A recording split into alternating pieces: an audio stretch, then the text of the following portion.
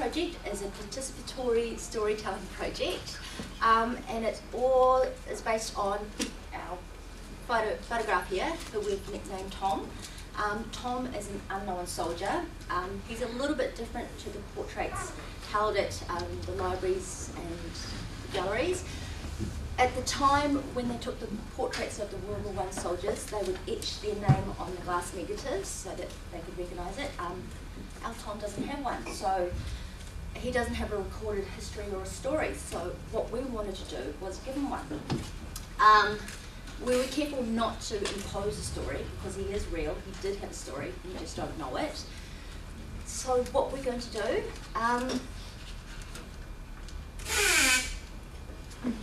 Sorry. So our project, we will project his photo on a wall, and on display around it, what you see on the table, QR codes and little postcards. Once you scan the QR code, it will take you to our blog, and it's a Help Me Tell My Story blog. There'll be 4 questions on there to help contextualise the questions and make sense of them. There's content about the war, about the themes we're talking about. What you would do is put your answer into the comment section, and it would scroll live on the projection. So it gives you a sense that Tom is interacting with you, telling you about the story, telling you about his story.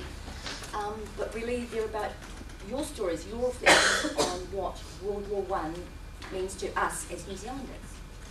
So that's our project. And now Lou will tell you about how it works. Cool, so it's important to think of Tom as a vehicle. We're using him for you guys to share your interpretations of the war.